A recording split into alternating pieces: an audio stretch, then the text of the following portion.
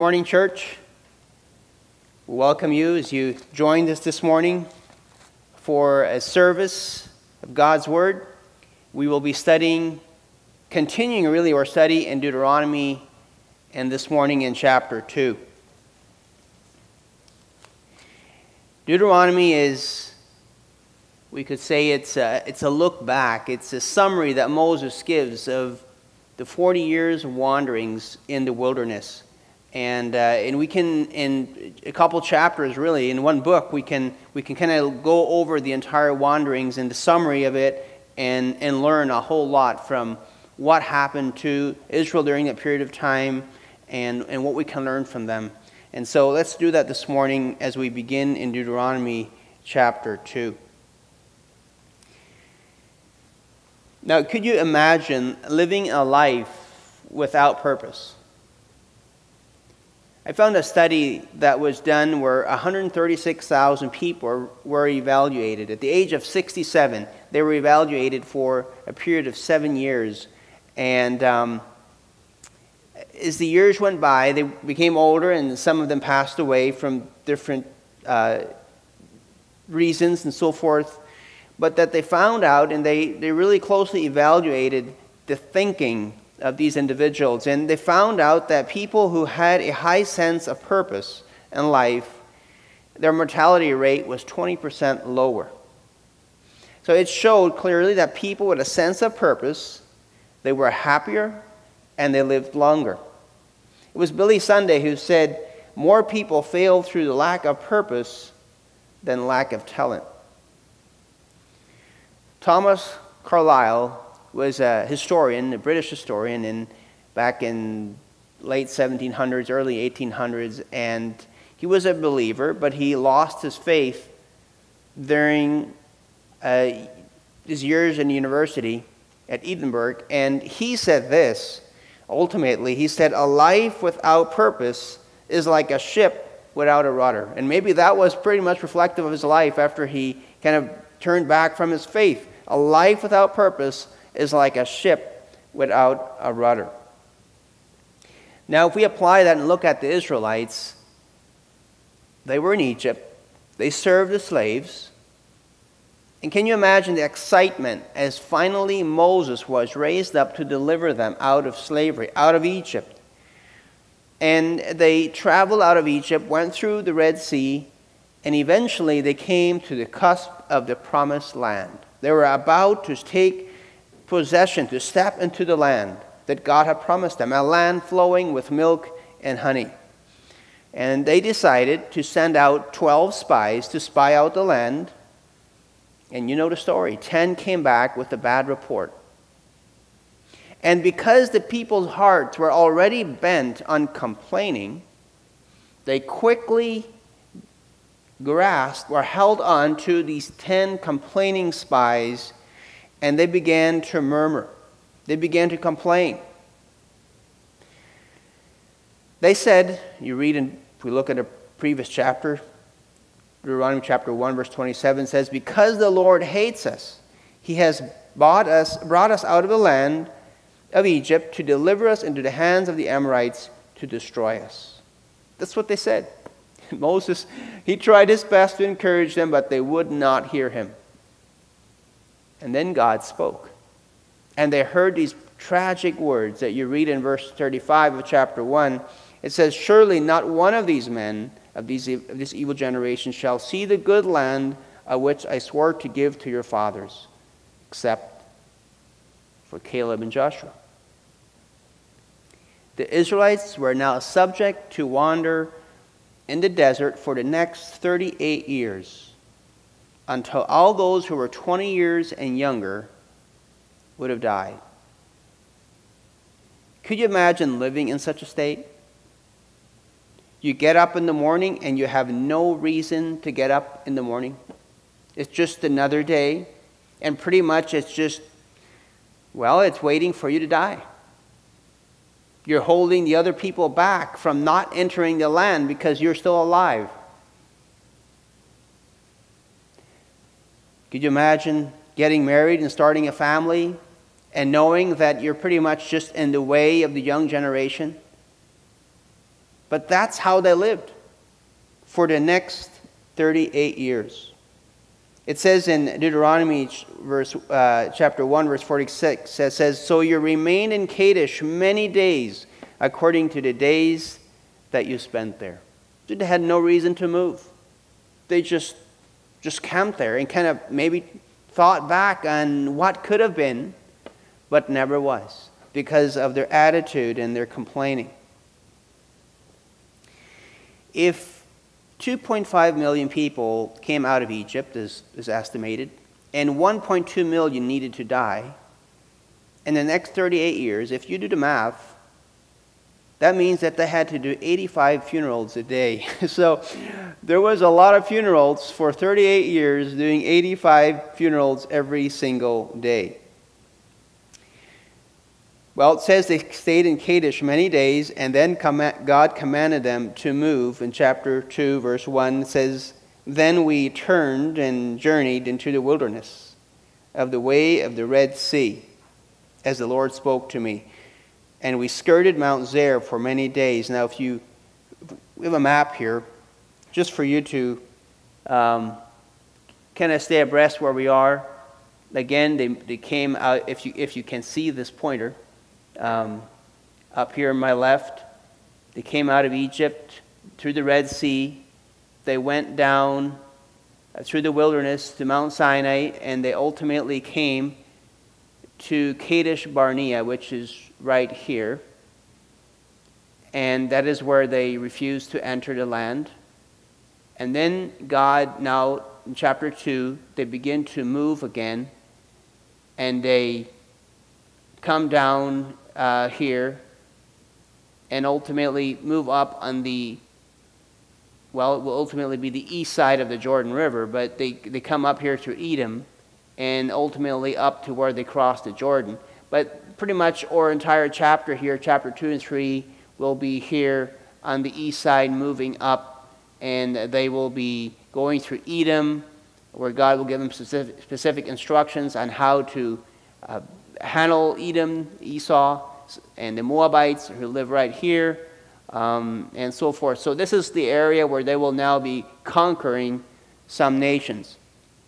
So verse 2, it says, "And the Lord spoke to me, saying, You have skirted this mountain long enough. Turn northward." So they were down in the bottom, and now they were going up on the north side. It says verse 4, "And commanded the people, saying, You are about to pass through the territory of your brethren, the descendants of Esau, who live in Seir, and they will be afraid of you. Therefore watch yourselves carefully.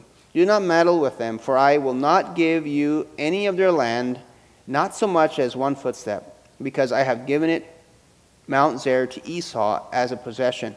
You shall buy food from them with money, that you may eat, and you shall also buy water from them with money, that you may drink. For the Lord your God has blessed you in all the work of your hand, and he knows your trudgings through the great wilderness. These 40 years the Lord your God has been with you. You have lacked nothing." So the route now takes them through the territory of Esau, the Edomites. Now you know the story that they are related. Back, Isaac had 2 sons, Jacob and Esau, and the Edomites are the descendants of Esau. So they are really their cousins. And God told Moses not to confront them in battle. Now, if you look at Numbers chapter 20, we see that Moses approached the Edomites. He tried a friendly approach. He tried to persuade them to allow them to go through their land, that they would not take anything that was not theirs, that if they needed something, they would buy it from them. But the Edomites refused. They came out to them with really ready for battle. And it says that the Israelites turned aside. If you look in Numbers 20, verse 21, it says, "Thus Edom refused to give Israel passage through his territory, so Israel turned away from him." Israel was much larger. They could have dominated and conquered Edom, because Edom was a weaker nation. But they didn't. They turned aside, and thus avoiding conflict. You know, I think there's something that we can learn from that. Israel was wise in choosing a different route to avoid unprofitable conflict. See, sometimes we may try to avoid conflict because we're afraid or because we're cowards. And sometimes, by not avoiding conflict, we are cowardly. In other words, we need to choose our battle wisely. We need to choose to see, is it worth the fight? Is this the battle that God would have us to do? Is this a battle that we need to fight, or should we just turn away and go around? It's easy to start a fight, but it's not so easy to quell a fight.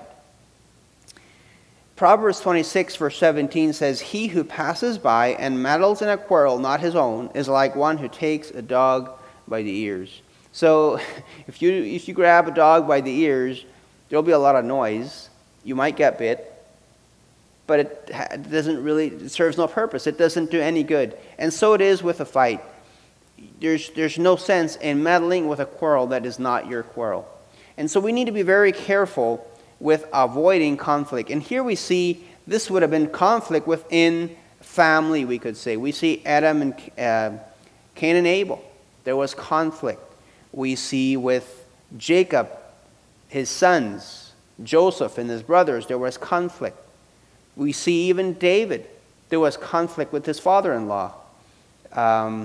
In the New Testament, we see a conflict between two sisters, two women, Phoebe and don't remember the other one's name, but a conflict. You can start conflicts, but it's wise to avoid and to pass by and not to meddle with a quarrel that is unnecessary. And that is what Israel did here with Esau. Verse 8, it says, "And when we had passed beyond our brethren, the descendants of Esau who dwelt in Seir, away from the road of the plain, away from Elot and Ision Geber, we turned and passed by the way of the wilderness of Moab. Then the Lord said to me, do not harass Moab, nor contend with them in battle, for I will not give any of their land as a possession, because I have given Ar to the descendants of Lot as a possession. The Emim had dwelt there in times past, the people as great and numerous and as tall as the Anakim. They were also regarded as giants, like the Anakim, but the Moabites called them Emim. The Horites formerly dwelt in Seir, but the descendants of Esau dispossessed them and destroyed them before them, and dwelt in their place, just as Israel did to the land of their possession, which the Lord gave them. Now rise and cross over the valley of the Zered. So we crossed over the valley of the Zered, and the time we took to come to Kadesh Barnea until we crossed over the valley of the Zered was 38 years, until all the generation of the men of war was consumed from the midst of the camp, just as the Lord had sworn to them. For indeed the hand of the Lord was against them, to destroy them from the midst of the camp until they were consumed. So now it's the second territory that they need to cross, which is the territory of the Moabites. And they too were distant relatives. Remember, Lot and his daughters had children, and those were the Moabites. And he said, avoid conflict with them also. And so we see in these short verses here, we just kind of skim through it. It covers 38 years of wanderings for the Israelites. And we see here in verse 15, it's kind of a sad verse. It says, for indeed the hand of the Lord was against them. That is the old generation that was supposed to die, to destroy them from the midst of the camp until they were consumed. God was getting rid of this faithless generation so he could begin to work with the generation of faith. And you can imagine, they're just dying like flies, 85 a day on average. Maybe seemingly without reason, they just died away. Making room for the new generation. You know, I think that's tragic. It's really tragic to think about that. To have such a life that it's kind of a life that's put on a shelf. And it's just there, but it's not really serving any purpose at all. And I think that we, even at this age, we need to work with our own selves and figure out what is our purpose in life. But even as we continue to age in life, how about when I'm 60 or 70 years old? Will it still have purpose? Will there be a reason for me to be alive? Or when I'm 80 or 85 years old? What is your purpose in life? Why are you existing? And I think it's important that we answer these questions even before we get there. We need to have a purpose and a reason to live, and we'll get to that a little bit later. Now in verse 26, let's skip a couple verses.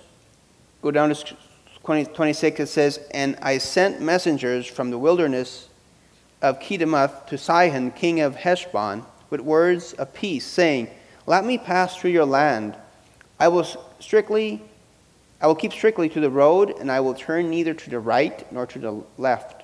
You shall sell me food for money, that I may eat, and give me water for money, that I may drink.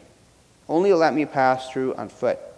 Just as the descendants of Esau who dwelt in Zair, and the Moabites who dwelt in Ar, did for me, until I crossed the Jordan to the land which the Lord our God is giving us. But Sihon, king of Heshbon, would not let us pass through, for the Lord your God hardened his spirit and made his heart obstinate, that he might deliver him into your hand, as it is this day.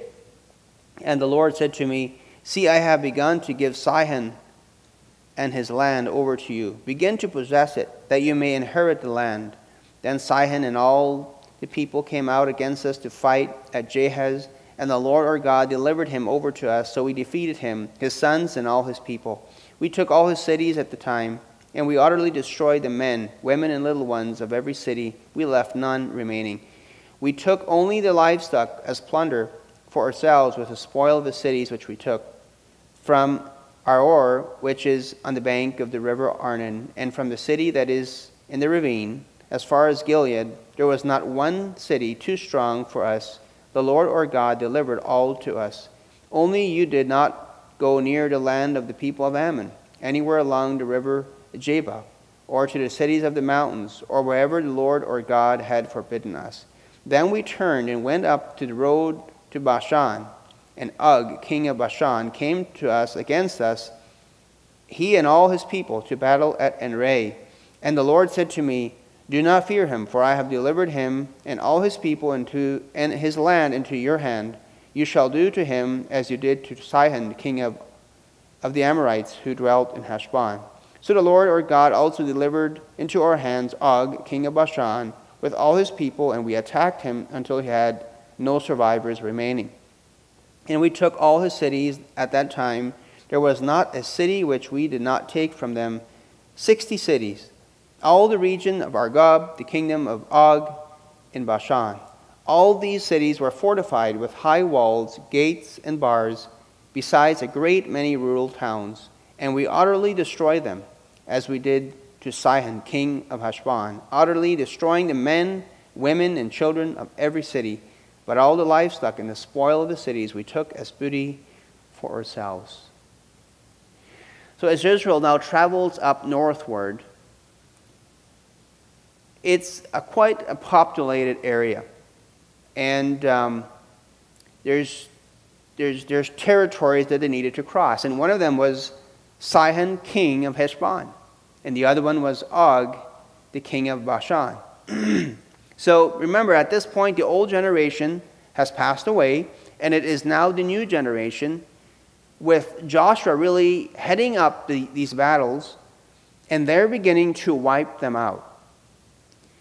It says here that they conquered both kings and their armies, Sihon, the king of Heshbon, and the king of Bashan, both of them, who lived, it says, in fortified cities. And in some cases, we see here that King Og was a giant. In verse 5 of chapter 3, it says, All these cities were fortified with high walls, gates, and bars, besides a great many rural towns. And we utterly destroyed them, as we did to Sihon, king of Heshbon, utterly destroying the men, women, and children in every city. Now, if you go down to verse 11, speaking there of King Og, it says, For only Og, king of Bashan, remained of the remnant of the giants, Indeed, his bedstead was an iron bedstead. Is it not in Rabbah of the people of Ammon? 9 cubits is its length, and 4 cubits its width, according to the standard cubit. Now, talk about a king-size bed. This one was 13 and a half feet long. So it was quite big. Some think it could have been his coffin, because it was big, because he was wealthy. In those days, they put some of your wealth in the coffin, so it was big. Maybe that was not that he was 13 and a half feet tall, but he was a giant. It says he was a giant. He was a big one, a big man, and they conquered him. Remember the faithless generation there at Kadesh Barnea? They complained and they said, what did they say? The cities are fortified and the people are giants and make us feel like grasshoppers. And Moses says, you can do it. God has given the land to you. Just go and possess it. And they said, no, we can't do it. Well, now they have passed away. They've died. And now the new generation comes in. It's the same people. Giants, fortified cities, armies. But they just go in and they conquer them. Because it's a generation of faith. And they conquered the land just as God said that they would. God already gave it to them. They just needed to go in, fight, and possess it. Hebrews chapters 11, verse 6 says, but without faith, it is impossible to please him. For he who comes to God must believe that he is, and that he is a rewarder of those who diligently seek him. Faith. Hebrews goes on to say that by faith, Noah prepared the ark. By faith, Abraham left his homeland. By faith, Sarah received strength to conceive. See, in our lives, maybe you have a fortification in your personal life that needs to be conquered. Maybe God is calling you to higher ground spiritually. But there are giants. There's fortified walls. But by faith, you can conquer and be victorious. You know, these walls, these giants in your life, oftentimes it can come in the form of habits. Maybe habits that have begin to take root in your life that are not good habits. And they become a wall. They become a hindrance in your walk for the Lord. It can be temptations, or it can just be weaknesses. It can be fears. Fear of stepping out in faith that is holding you back. Romans 8:37 says, yet in all these things we are more than conquerors through Christ who loves us. God is calling you to step out in faith.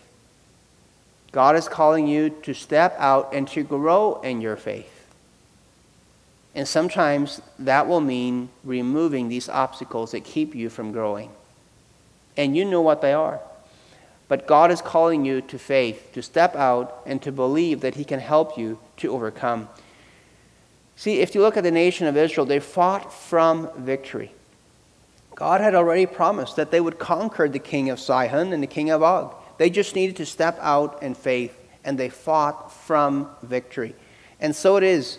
God already has promised you that you are more than a conqueror in Christ. You are not fighting for victory, you are fighting from victory. You just need to step out in faith and do it. You know, conquering these two kings, you know what that did? It brought fear into the hearts of the Canaanites who lived on the other side of Jordan. When they heard what was going on and that they were conquering these powerful kings, their hearts became fearful. If you look at Joshua chapter 2, and you look at verse 8, we see that later on when Joshua sends spies to Jericho, he sends 2 spies this time, not 12. 2 because, there were 2 good ones the first time. He sent 2 spies, and they come to Rahab's house there in Jericho, And she hides these spies. And then she comes out and she talks with them in Joshua chapter 2, verse 8. And this is what she says. It says, now before they lay down, she came to them on the roof, and she said to the men, I know that the Lord has given you the land, that the terror of you has fallen on us, and that all the inhabitants of the land are faint-hearted because of you. For we have heard how the Lord dried up the water of the Red Sea for you when you came out of Egypt, and what you did to the two kings of the Amorites who were on the other side of the Jordan, Sihon and Og, whom you utterly destroyed. See, they looked at what was going on. 38 years these guys were traveling around. They crossed the Red Sea, and they took note of that. And now they destroyed two of the powerful kings just on the other side of the Jordan. They took note of that. And they realized, we can never stand up to these guys. And they were faint-hearted, even though they were strong, even though they had fortified walls, even though some of them were giants, but yet they became faint-hearted. God went ahead of them and really kind of did the battle for them. He brought fear into the hearts of the enemy, so that when they got to the enemy, it was easy to conquer him. But they needed to step out in faith and accomplish and do the will of God. Verse 12, it says, and this land which we possessed at the time from Aror, which is by the river of Arnon, and half the mountains of Gilead and its cities, I gave to the Reubenites and the Gadites. The rest of Gilead and all the Bashan, the kingdom of Og, I gave to half the tribe of Manasseh. All the region of Argob with all Bashan was called the land of the giants. So the land that is now being conquered on the east side of the Jordan is now distributed and given to 2.5 tribes.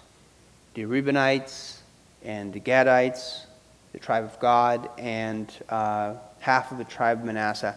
They choose to stay on the east side of Jordan because it was suitable for livestock, and they were herdsmen. So they loved the land, and so Moses gives it to them, but with instruction that they are to go over and help the rest of Israel fight on the west side of the Jordan, and then once that is completed, they can come back and possess the land. Verse 18,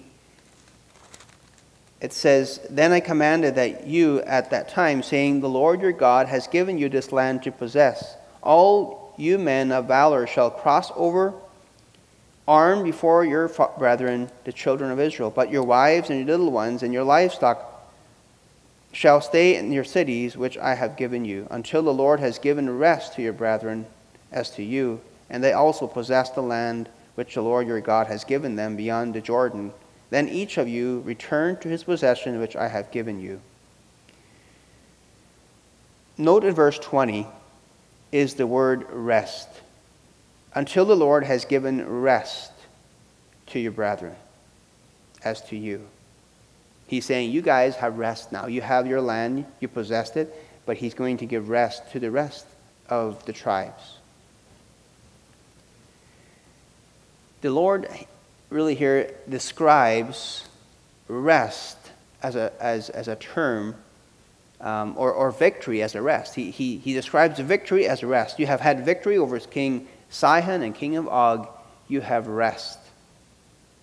And we find it frequently in the book of Joshua. As they conquered the land of Canaan, it describes it as rest. The victories are described as rest.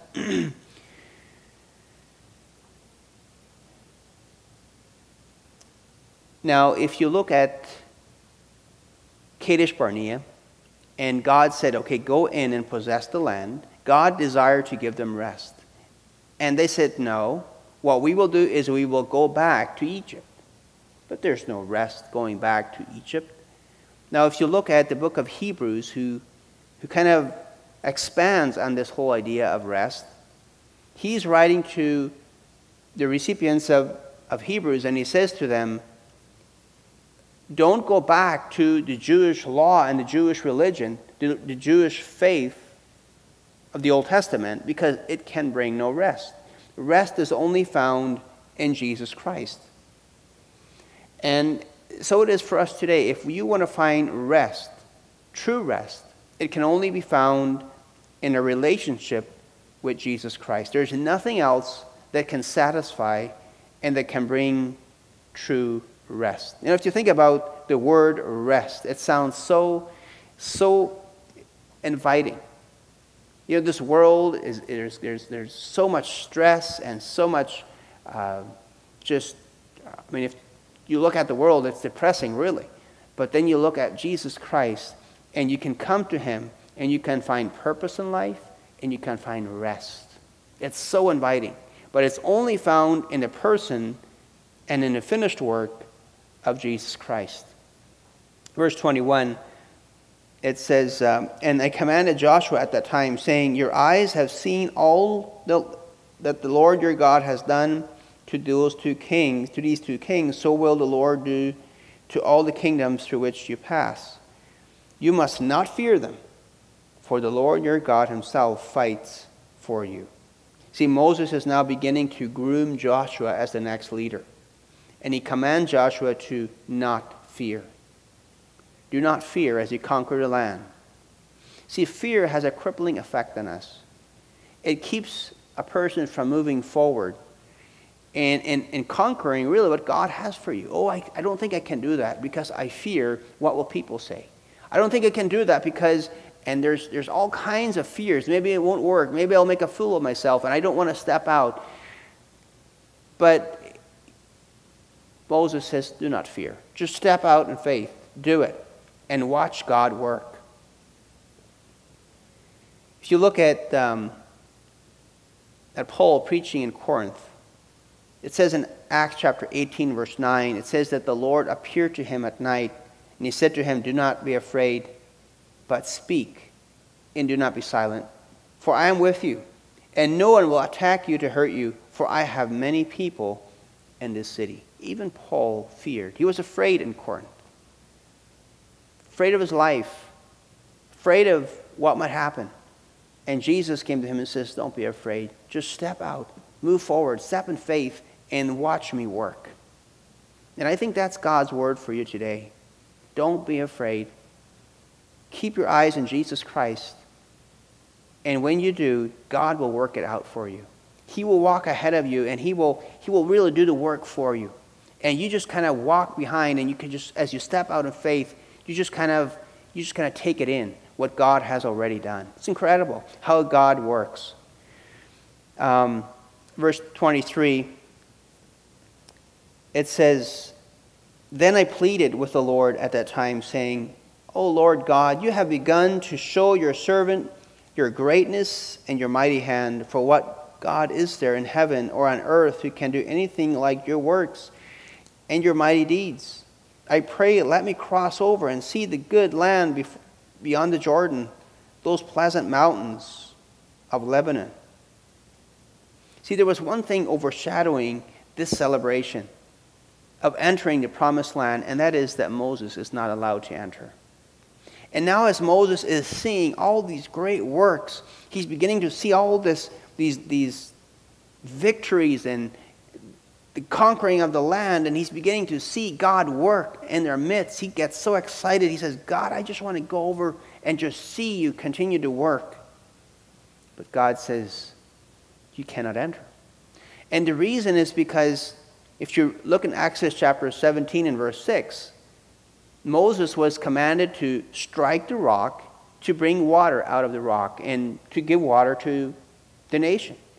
And he was obedient. He did that. He went and he struck the rock. The rock split probably, and water just came right out of the rock. But then in Numbers 20, verse 7, the people were once again out of water. And they were all just complaining and blaming Moses. And Moses did the right thing. He went to God. What are we going to do with this problem? And God says, go and speak to the rock.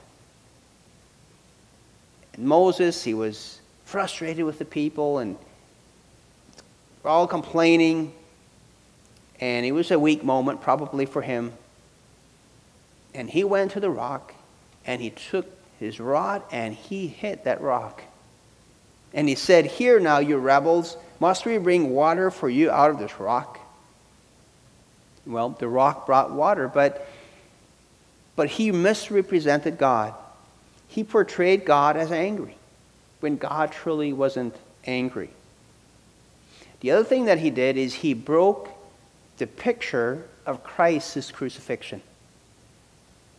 Now, if you look at 1 Corinthians chapter 10 and verse 4, we see that Christ is this rock. It says, and all drank the same spiritual drink, for they drank of that spiritual rock that followed them, and the rock was Christ. See, the Bible says that Jesus needed to be struck only once for our sins. But Hebrews 9:28 says, so Christ was offered once to bear the sins of many. But we see that Moses he broke that picture by striking twice. And Christ did not need to be struck twice. And because of that, God said to Moses, you're not allowed to enter the promised land.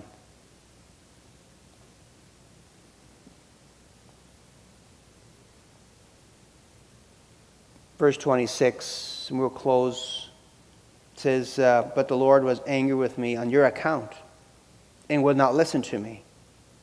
So the Lord said to me, enough of that. Speak no more to me of this matter. Go up to the top of Pisgah and lift your eyes toward the west and north and south and east, and behold it with your eyes, for you shall not cross over this Jordan. But command Joshua and encourage him and strengthen him, for he shall go over before his people, and he shall cause them to inherit the land which you will see. So we stayed in the valley opposite Bath Peor. So God says, all right, Moses, what you can do is you can look at the land. Just go up Mount Nebo or Mount Pisgah, as described here, and you can look over the land. Now, on a very clear day, especially during winter when it's clear there, you can look all the way north to Mount Hermon. You can see the Mediterranean. You can see the Dead Sea. You can see Bethlehem. You can see a good part of the land from a distance. And God says, you can do that. And then he said, but then go ahead and continue to invest time in Joshua. Use your remaining days to mentor him and prepare him for what is to come. And I believe that that is one of the things that we are to do at all times. I mean, the Bible tells us in Matthew chapter 28, verse 19, it says, go therefore and make disciples of all nations, teaching them to observe all things that I have commanded you. This is something that God has commanded each believer. Now, you have been born for a reason, for a purpose, and that is to bring glory and honor to the Lord. Now, how do you do that? Well, you say by worshiping him, right? Yeah, that's true. But worship is not just on a Sunday morning. It is our life. It is our walk. And the Bible says that we know that we love him if we obey his commandments. And one of the commandments that God has given us is that we are to go and make disciples. We are to disciple. We are to instruct other people to observe and to obey the teachings that God has written in the Bible. And that is something that we are to do throughout our life, but I think especially as we get older in life. Maybe you are not as busy physically with a lot of work. You have more time on your hand to raise up others and to instruct them and to encourage them in the things of the Lord. That's what Joshua is doing. Moses is doing. He's raising up Joshua to take the torch and to come up after him. And I think that is something that you and I, as believers, that gives us purpose. That's a reason. That's why you're here. We're not called to walk aimlessly, but we're called to be obedient to the Great Commission. And I pray that all of us will take note of that and ask ourselves, hey, am I doing that? Am I discipling someone? Am I making a difference? Am I obedient to God's word? Let's pray. Father, we thank you again for your word, and we can learn from it. And we just pray, Lord, that you would help us to step out in faith Just pray, Lord, that as we just think about today's message and today's word, we see the consequences of not stepping out in faith. And then we see the consequences of stepping out in faith. We see the new generation, how they conquered king after king. And they possessed. And I pray, Lord, for each one listening in this morning, I just pray, Lord, that you would help us to be people that are people of faith, that are willing to take risks for Christ. When you call us out, that we are willing to go. That fear would not push us back. We see here that Moses encourages Joshua, and he uses the word fear. Do not fear. And fear is something that can hinder us and really destroy God's work in a person's life. Help us not to be given to fear, but to faith. In Jesus' name.